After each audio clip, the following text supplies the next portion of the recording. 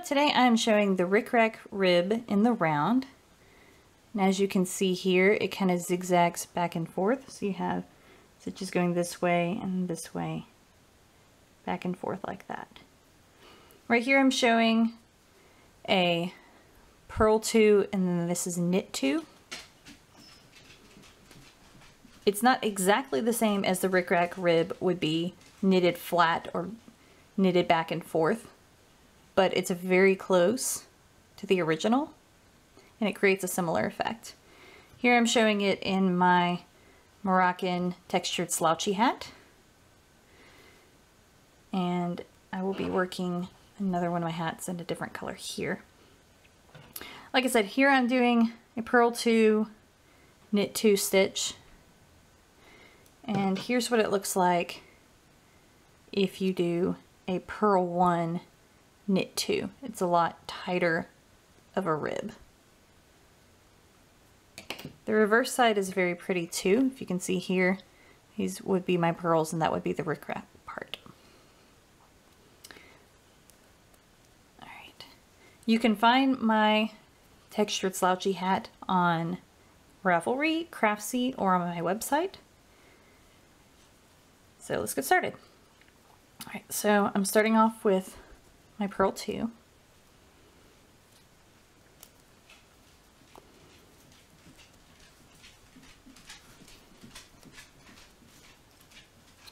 And then the first thing you're going to do is you're going to work these 2 stitches and you're going to knit in the back loop here of your first stitch, or of the second stitch technically. And then you're going to go and knit in the front of your first stitch. So you might have to kind of divide them with your fingers. It's a little tricky at first, but the more you work it, the easier it gets. Also, try to make sure when you're doing the knit stitches that you don't knit too tight, and it'll make your other rows a lot easier. Alright, so here I'm purling 2. Go in the back loop of your second stitch. And I'm letting it go real loose right there. Then I'm dividing my stitches and going in that first loop there.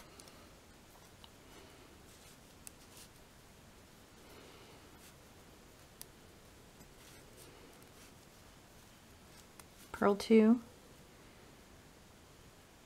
back loop, divide my stitches, front loop of the first one, and then sliding both of those 2 stitches off. So regular purl 2, your back loop again. Don't slide anything off, divide your stitches and knit into that first stitch. Slide those 2 off. So that was the end of my row. So now I'm going to do the second row. RickRack Rib is a series of 2 rows knit over and over. Here you can kind of see it in my solid color here. So second row, you're going to go purl 2 again,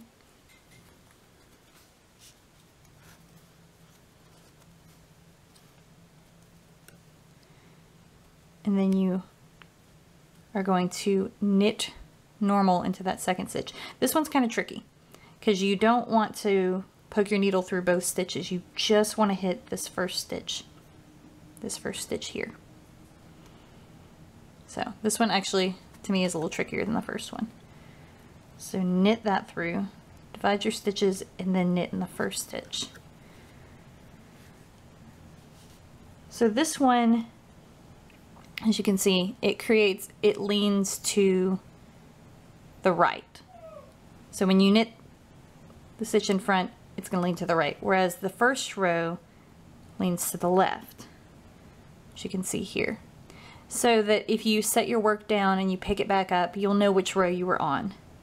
So the first row, where you knit in the back first, leans left. Second row, where you knit in the front, leans right. So back to the second row, purl 2,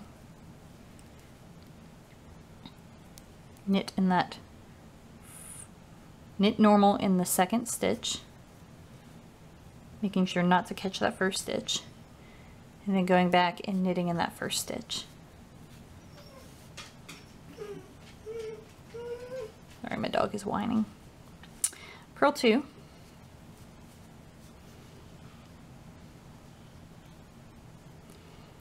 knit into that second stitch, go back and knit into that first stitch. All right, last 4 stitches on my needle, purl 2,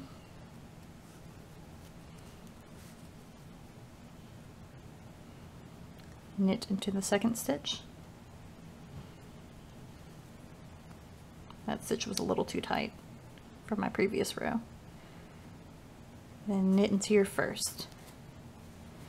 All right, and that's all there is to it. You just knit those stitches over and over for as long as you'd like, and it creates your little zigzag.